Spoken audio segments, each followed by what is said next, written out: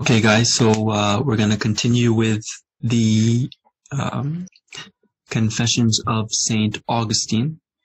Last week, we kind of gave an overview of what exactly this text is about and why it's important and so forth. So today I want to kind of delve more into the actual chapters and kind of get an idea of how this fits into the course material, right? How this fits into the question of our existential situation and the human condition and so forth, right?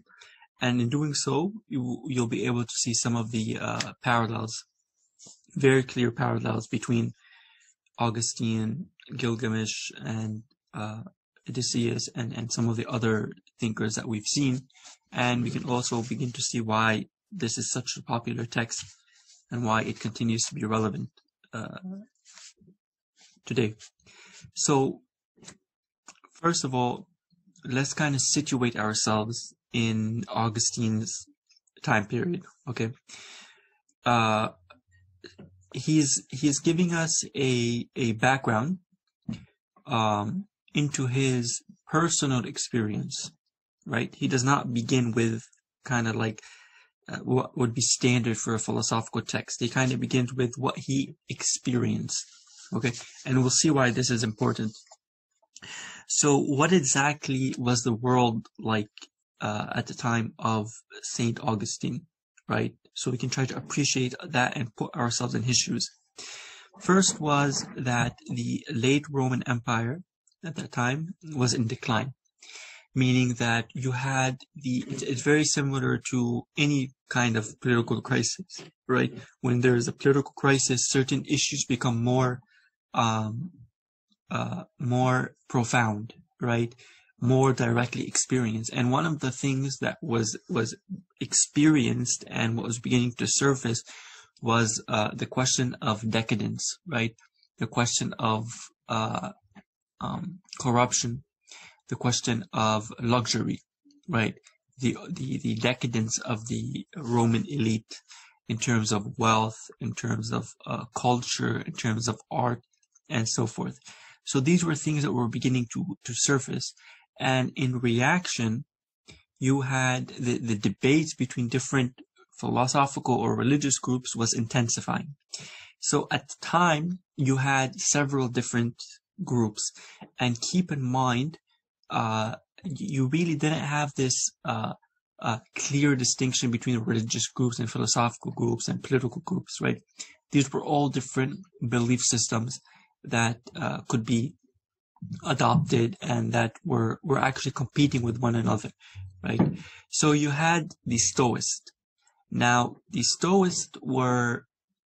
Stoicism is kind of a refinement of cynicism. And the idea behind Stoicism and part of its appeal at a time of decadence was that it taught the idea of self-discipline, fortitude, and self-control, meaning the voluntarily abstaining from certain world pleasures, right? How did you do so? The model for them was the laws of nature, right?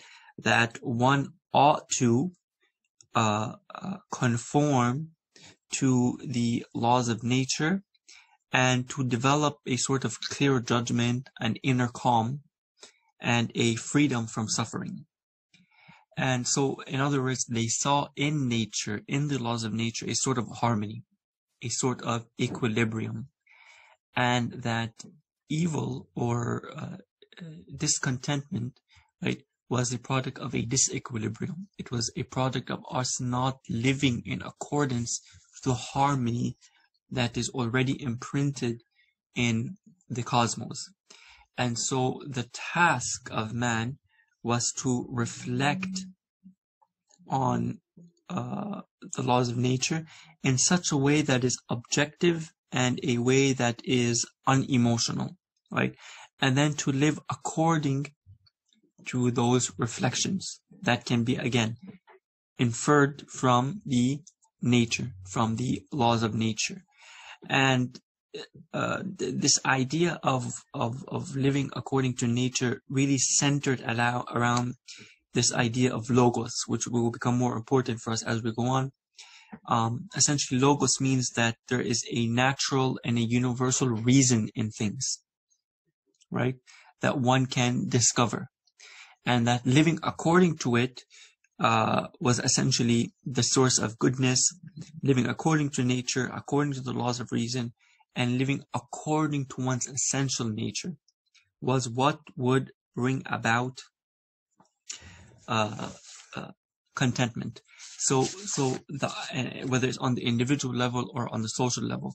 So this was somewhat of an abstract set of doctrines. I mean, it wasn't so much a political set of doctrines, and that's why it was more marginal than it was political at that time, in contrast to other world forms that we will see. And it's also evident why this kind of idea would be attractive, right? Given that it draws on a strong Greek heritage, and that it deals with some of these existential questions, which is where to, where from, and what are the grounds onto which we can live an authentic life, right? What do we appeal to? Well, we appeal to nature.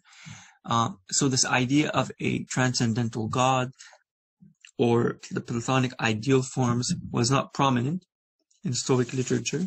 It was not the main, if you can say, it was not the ultimate concern, precisely because nature revealed itself to man. Therefore, man was not really in need of revelation or of a philosopher king or of anything of that sort. Now, you also had Christianity.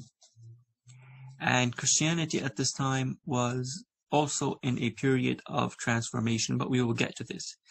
But essentially, the idea behind Christianity, the germane and the rudimentary basics of Christianity at that time was that God is the creator of the world, so our ultimate concern ought to be God, not necessarily, not exclusively, or ultimately the laws of nature, and that God created the world from nothingness. So God was not co-eternal with nature or with the Platonic forms, right? God was essentially absolute and transcendent. And that the ultimate redeemer, the only medium to God was Christ, right? And Christ would provide salvation, meaning that you cannot find redemption through conforming to the laws of nature or through the philosopher king, but that redemption was to be sought out in the works of in submission, essentially, and recognition of Christ as being the Savior, as being the Son of God, or God incarnate. Of course, there were different Christian sects at that time, but this was the dominant opinion, the idea of the Trinity and so forth. Now, there were other, of course, philosophies, but the one that we want to focus on is a philosophy called Manichaeism. And this was founded in the 3rd century AD by a prophet named Mani. He was also known as the Apostle of Light, the Supreme Illuminator. And it was founded in Persia, so it was not a European philosophy. And it was dualistic. It was a dualistic philosophy that essentially the idea of Manichaeism was that life in this world, or this world in general, is essentially to an extent, let's say, evil. Okay, this is Gnosticism. So they did not have an optimistic vision of this world. For the Christians, this world was essentially a place for redemption, right? For the Stoics, this world was considered a world that is governed by a harmony, by a cosmic equilibrium. For the Manichaeans, they did not have this optimistic outlook on the world, right? And this is one of the reasons why it was actually attractive, right? It appealed to certain commonsensical dispositions which you might have, certain intuitions. So in the same way, for example, Stoicism appeals to this idea of laws of nature and that there is order and that there is harmony and that the truth is accessible, right? This is somewhat of an intuitive idea. Manichaeism appealed to this intuitive idea that this world essentially is defined by radical evil, right? By false pleasures, by suffering, and so forth. And it's easy to see why this idea would be appealing for people who were living at a time in which Christianity and in which the Roman Empire was essentially in a state of decadence, right? A state of corruption, bloodshed, interfighting, wars, right? Decline, and so forth. Now, for the Manichaeans, the only way to escape this state of evil was essentially through inner illumination. Inner illumination. And inner illumination meant that the soul has this kind of, the quality of the soul is as such that it has certain negative elements, and the only way to purge those negative elements is through giving it positive elements. And the approach was a materialistic approach. So they literally believed that you had dark matter, for example, dark matter, right? Of course, not in the same sense that we use it today scientifically. You had kind of like dark matter and positive matter, light, right? So man, right, being composed of this dark matter, of this negative, of this darkness, right? The only way to purge himself and to cleanse himself from this negative energy, from this dark matter, was through light. So darkness, it's purged through light. It is purged through the spirit or through intelligence. To know oneself is to recover one's true self, which had previously been clouded by ignorance and the lack of self-conscious. Why? Because again, there was this mingling between matter, right, which was essentially evil, and the body. So quite simply, the only way to escape the evil of materiality and bodily desires is to transcend it, right? And transcendence is essentially embodied or symbolized by light. Now, to kind of appreciate or understand this philosophy a bit more, we should think about what exactly was it trying to address, right? And what it was trying to address was the philosophical problem of evil, right? And this is a question that perplexed philosophers since the beginning of time. And that is, what is evil? And why does evil exist in the world? Right? So what is evil? Meaning that when I have this disposition or this intuitive sense that this world has certain evil individuals, right? Or it contains certain evil incidents or whatever it is, right? I must confront the question, well, what is evil? So is evil something that I can point to physically, right? Is evil something that is essentially inherent into the nature of the universe, into the nature of life in the world, right? That we are in this fallen state. So by default, the world is evil and the exception is goodness and light. And if evil is not something that is tangible, then what is it, right? What exactly is evil? Now, think of it this way. If my laptop, right, let's say I'm typing up my dissertation and suddenly my laptop turns off. Is this evil? Well, somebody could argue that the laptop has no free will of its own. It has no intentionality. It has no sense of good and bad. It is merely following certain mechanical, let's say, mechanical processes. So it is neither good or evil. It is simply the way things are. The same thing can be said, for example, about cancer, right? Cancer is a mutation, right? There is no sort of evil intention that is conjured by the cell or by the body, and it wants to essentially sabotage your future, and then it says, you know what, I'm going to mutate. It's simply following a certain set of random biological processes or deviating from certain biological processes and so forth. And so if the world is merely governed by laws, right, and these laws are merely processes, they're material processes, they lack intentionality, then these laws simply describe the way things are, right? And if they simply describe what is and the way things are, then how can we account for good and evil, right? How can we come to say that this event is good and that this event is evil? And then even if we say that, for example, let's say if you were to murder is evil, well, then someone can simply point out that when you are calling out the act of murder, what you are really calling out is an act of killing, right? It is just a physical phenomenon that you are describing.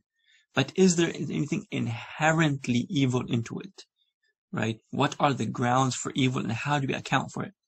And this is a perplexing problem because the idea of evil is to a large extent a necessity when we want to think about our politics, our morality, and so forth. And it is also necessarily because there's this intuition, right? There's this concrete experience wherein we feel that certain things are good and certain things are bad. Certain things are cruel and certain things are pleasing. And later we'll see why, for example, this plays out in the idea of death, right? And we saw how this was a gut-wrenching problem for Oedipus, right? The impersonal cosmos that does not care about your happiness or your fate or your demise, right? It simply flows according to impersonal processes, right? A certain absolute linear flow of time that doesn't really take into consideration your well-being. And this also begs the question for the Manichaeans and others, was the world created for man, or was it created in spite of man, right? Without regards or concern for the well-being of man or man's project, which, as we said, is to ask fundamental questions such as where we're from and to enact a historical project to try to live an authentic life and so forth. And where does it leave us if we cannot address the problem of evil? Right? Where does this leave us? If we cannot say that such and such act is good and such act is evil, well then what does this mean for our existential project, which is to live a good life, regardless of what that is? So clearly, the problem of evil is a very prominent problem, and we will see that this problem is exactly what will lead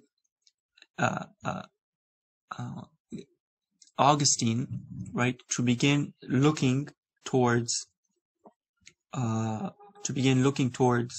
alternatives. This is a problem that will really vex him, that will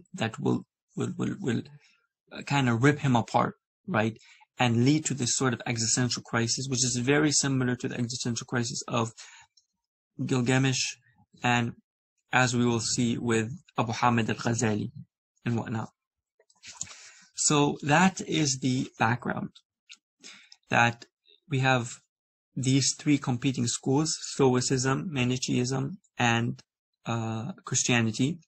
We have the young Saint Augustine, and we have Saint Augustine's personal upbringing and his own experience. So this is where I want to begin, right? Why is significant about the way that this text is written? So now we just talked about, previously, we talked about certain philosophical problems in philosophical schools, the problem of evil and so forth. Now you would expect that a text which addresses these things would begin with a philosophical opening, right? For example, I am going to argue that XYZ leads to ABC and so forth, right? Or I will hereby make the following argument and so forth. But Augustine does not begin in this way, right? He begins in a very, what might appear to us to be an unconventional way. He begins by detailing his own personal experience. Now, this is odd to us as students of modern philosophy, because usually our personal experiences are considered to be subjective, they are private, and they are irrelevant to public philosophical debate and discourse. But for Saint Augustine and for the state of philosophy at that time, that was not necessarily the case, right? In many instances, and what makes Augustine so brilliant is that he begins with the concrete. He begins with life, with his own personal experiences. And so he goes from the concrete towards what we can describe as being the abstract, right? Towards the philosophical. And this is what is appealing about St. Augustine, that he begins with himself. He begins with the most intimate details and facts about his own upbringing, right? The details of some of his childhood incidents, of his own deeds, of his own sins, of his own inner deviations, and so forth. And from these concrete experiences, he begins to articulate a philosophy of life. Now, why is this important? And why does this make Augustine so brilliant? Because a philosophy of life essentially needs to address the concrete experiences of man, and not merely the philosophical questions that we might ask in an abstract way in a CVSP course or in a conference or on a paper or in a book. Augustine is not concerned with this in this text. Augustine is concerned with a philosophy of life, a philosophy that addresses not just his cognitive, his intellectual curiosities, but the totality of his being, right? Something that addresses dispositions and feelings as intimate and private as his sexuality, right? As his deviations, as his desires, as the question of love, right? The question of love, we will see, is central to the philosophy of Saint Augustine, right? It is not something that is the sole purview of art and culture and fiction. It is something that is central to philosophy. And as we will see, that as it turns out, that Augustine and later Ghazali and others will actually demonstrate that our experiences are just as important as our cognitive activities. Meaning that when I sit, for example, right, and I try to employ a logical argument in my head, I can reach certain conclusions, right? I can reach certain modes of knowledge. Augustine will demonstrate that through experiencing the world, for example, experiencing love, experiencing God, experiencing the Holy Spirit, for Augustine, of course, that this is also a mode of knowing, that this is also a way of illumination that is in fact superior to knowledge that purely comes through cognition. So there is a reason why this is written as an autobiographical text, because it wants to demonstrate the centrality of experience in what we call epistemology, which is what do we know and how do we know it. So for example, let's say, and I think I gave this example before, let's say I were to tell you, I was to come into class and I'd be like, guys, I visited this beautiful city in Granada, Spain, right? It was absolutely beautiful, and I took all these pictures, and I'm showing you guys the pictures, and you guys are like, okay, you're just nodding your head, and I can tell that there's something lacking. And then, so I might respond by saying something like, well, you had to be there, you had to experience it. And, you know, anytime, for example, you go on a vacation and, you know, you try to relate to your friends what you saw, even if, you know, you took photographs, HD photographs, you documented the whole thing and so forth, right? You know intuitively that experiencing the city, for example, is different than experiencing, different than looking at photographs or just having data or information about the city when it was founded and so forth. And the same thing applies to, later Ghazali would use this example, knowing about love, right? Reading about it, romance novels, psychology books, psychoanalysis, through existentialist literature and so forth. It is one thing to read about love, and then it is a fundamentally different thing to experience it. So Augustine, so this will be the method of this will be one of the primary method of Saint Augustine, and then he will also build onto that, of course, a rational method. So ultimately, we'll end here, to kind of give you a mental map of where we're going. What exactly is Saint Augustine going to try to do? Saint Augustine is going to grapple with two questions: the question of God and the question of evil. And he wants to ask, how do we reach these truths?